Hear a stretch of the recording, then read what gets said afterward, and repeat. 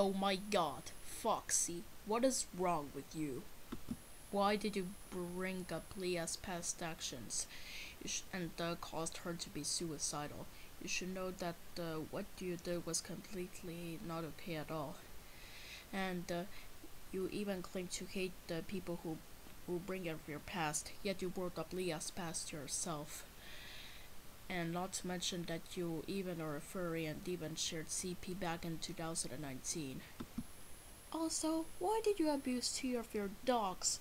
You should know that dog abuse is a serious crime and you can get arrested if you ever do that. Now, did you do all of this? Yes, I did. Please forgive me. I'm really sorry. You're sorry? You're sorry? No, you are not sorry at all. You should stop before doing something like that in the first place.